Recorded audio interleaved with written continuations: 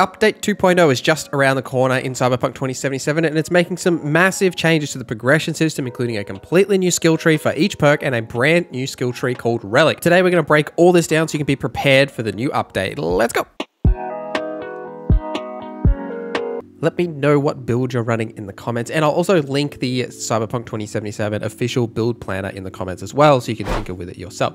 So firstly, let's talk about the changes overall to the progression system. So nothing has changed with how you level up. You'll gain an attribute point and a perk point. Then you can spend those attribute points in any of the 5 attributes from body, reflexes, technical ability, intelligence, and cool. The perk points can then be distributed into those attribute points skill trees underneath the attribute themselves. So say if you want to be really good at shotgun, you would invest in the body attribute and then pick the shotgun related perks. What's different here though is that each attribute now only has 1 perk tree, and it isn't separated between their 3 skills that they sort of increase, right? Like originally, say for body, using that as an example again, it was athletics for your general like physical body upgrades, annihilation for your shotguns and LMGs, and street baller for your blunt weapons. Now it's just under the 1 skill tree, but they're still sort of separated in that way. Like you've got the annihilation perks on the left, and then in the center is like athletics, and then on the right is like the street brawler, and all of the attributes are kind of in this same way, but then there's some crossover between them. Like some of the skills you'll need on like both lines of the trees to like unlock them. The main thing to think about when putting attributes into these attribute slots is the different unlock thresholds, and they are level 4,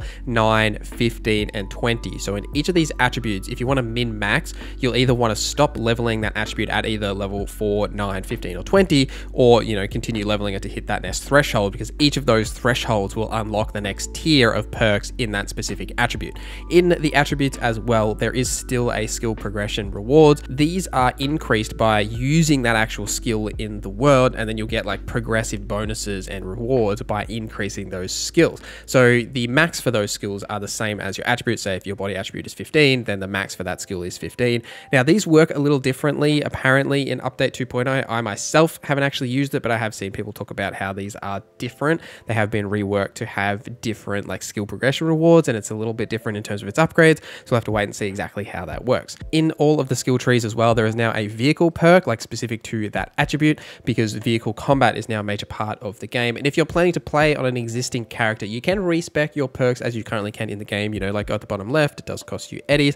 Apparently in Phantom Liberty you can also respec your attributes, but that's not 100% confirmed. We will have to wait to confirm that. So now what we'll do is go through each of these categories and talk about what it does and some key new perks that you should grab generally or for some sort of specific builds. Body determines your raw physical power and fortitude. So progressing this line is for your shotguns, your light machine guns, your blunt weapons, and then also for your overall physical aspects, like increasing your health, regen, that sort of a thing. Each point in body will give you +2 to your max health, and for only investing for body, you can get painkiller, which unlocks slow HP regen in combat, plus its secondary perks, which will further increase that overall HP regen depending on scenarios that you're actually doing. At body level 9, you can get Wrecking Ball, but the main thing here is the level 2, which allows you to barrel into enemies while sprinting and blocking with a blunt weapon. Now we saw this in the trailers of this actually being used in combat. Obliterate is also great. So this is a level 3 perk on spontaneous obliteration for shotguns. So the ability to sometimes instantly kill and dismember enemies at low health, which sounds like a ton of fun.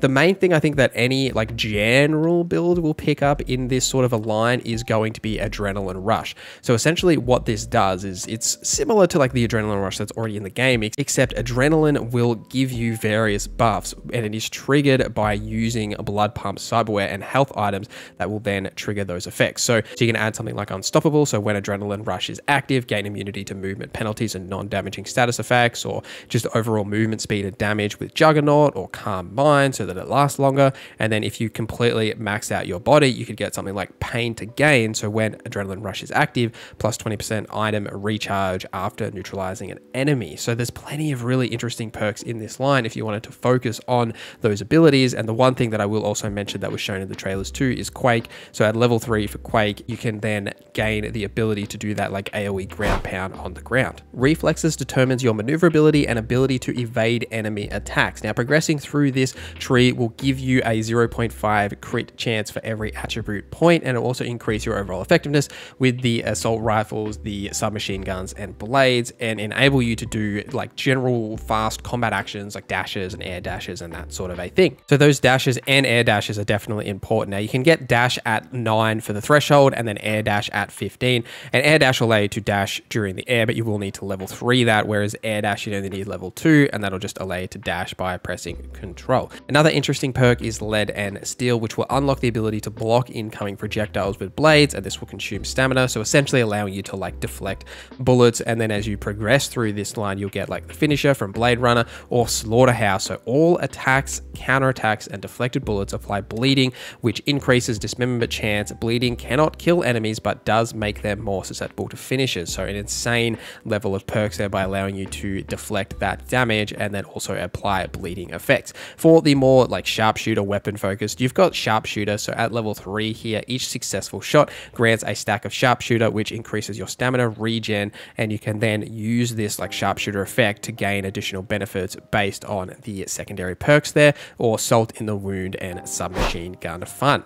Technical ability is described to increase your technical know-how, but that's kind of doesn't make sense. But essentially the main thing here is explosives, tech weapons, and cyberware are the main things that you need to think about. So while the tree on the left is generally focused on using your explosives in combat and increasing your overall explosive power, what I think is the coolest thing about this tree is licensed to Chrome.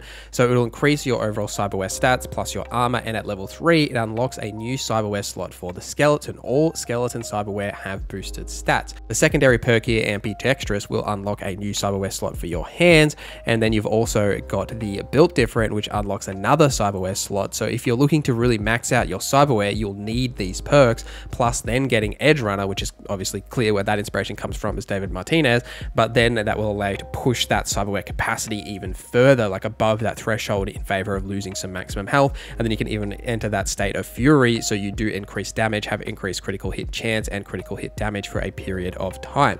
For the more weapon, like tech weapon focused users, you've got bolt, which is a really interesting stat or skill here, which will at level 3 unlocks bolt shots. So you can fire a bolt and release the trigger for a charge shot right before the fully charged effect, and it will deal additional damage and penetrate cover as well, as all tech weapons do. And then you can increase it or buff that with chain lightning, so your bolt effects will actually do electrical damage, releasing an electrical arc that can electrocute nearby enemies. So really cool there for both the tech and the cyberware changes for the technical ability tree. It's definitely going to be a tree that I think everyone is going to invest in for those cyberware upgrades for sure. Intelligence determines your net running capabilities and also your smart weapons, but primarily on your net running. Now, at every attribute level here, you will gain +1 max RAM, and that RAM is hugely important for basically all the skills in this line. Now, generally speaking, everything here is just focused on the hacking. There isn't anything like critical to call out other than the hack queue. So at level 2, this unlocks quick hack queues, allowing you to stack hacks, which we did see in the new trailers, so you can like combo hacks together by stacking them. Then you can further progress this with the different upgrades on its side, plus then queue acceleration to make that queue a little bit faster, or even then into queue mastery, again, just like pushing that faster. One of the perks I would grab regardless of your build, but even just like at intelligence level 4, is the car hacker. So it unlocks vehicle quick hacks, allowing you to remotely take control of cars, set off alarms, and even explode them. Great for like a stealth build, even just great for car combat, right? Being able to just remotely detonate them sounds like a great time. And if you are sort of into the smart weapons line, you've got the smart weapons line here on the right, which is mostly focused around like being able to let you transfer that target lock comfortably without having to, you know, if you reload, you don't lose that target lock, or you switch weapons, that sort of a thing, and just increasing your overall prowess with the smart weapons.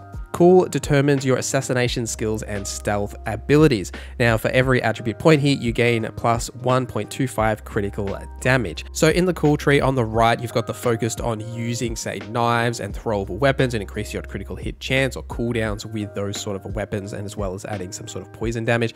I would also consider at level 4 for cool, anyone can grab this, grabbing Road Warrior. So it allows you to use the Sandevistan to slow down time while driving, or allows the Kereskov to be activated when aiming sliding and handbraking simultaneously.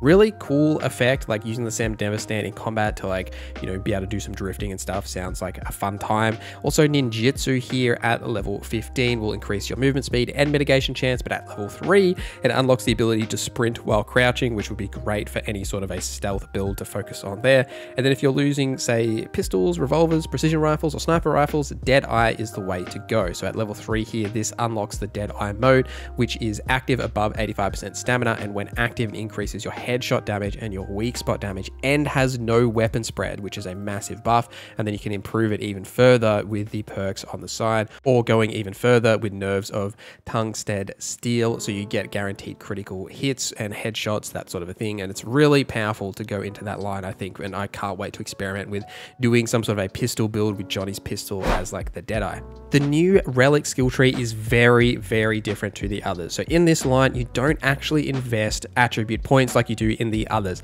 You instead have Relic points, which it seems to be some sort of a currency like perk points. Exactly how you get these, we don't rightly know at this minute, but you can bet that I'll have a video explaining all of this and all of these different perks once we do have all of that information. Something to point out here is that the major nodes like, say, Jailbreak, Emergency Cloaking, and Vulnerability Analytics all cost 3 Relic points. So you've got a maximum of 15 Relic points you can spend, and investing in those, you can see, will drop me down to 6 because they all cost 3. The secondary perks here only cost 1, so by investing in Emergency Cloaking and then Sensory Protocol, you can see I'm down to 11. The one thing I think everyone's going to invest in is Jailbreak. So this unlocks new abilities with the Arm Cyberware, the Mantis Blades, the Gorilla Arms, and the Projectile Launch System, and Monowire. And essentially you can read what these different abilities do, but they are different for each of these abilities, so they unlock new effects for them. And then the secondary perks are specific to each of those cyberware models, right? So say if you've got spatial mapping or leap attacks with the Mantis Blades, now cripple enemies and increase dismemberment chance, or say if you're going something like the Gorilla Arms, the Limiter Remover, so the shockwave from the charged Gorilla Arm attacks now knock down all enemies within range. So you can see what the different effects do there, but they are different depending on the actual cyberware you have equipped. And then if you've got, say, like a stealth build, you probably go something like the Emergency Cloaking to improve your optical camo cyberware, or you could then, if you're using, say, weapons, just like general ranged combat, Vulnerability Analytics. So during combat, you can now detect vulnerabilities in enemies' armor and cyberware. Hitting vulnerabilities gives a 100% crit chance plus 25% armor penetration weak spot damage bonuses. And then you can buff both of these even further with, say, Machine Learning for the Vulnerability Analytics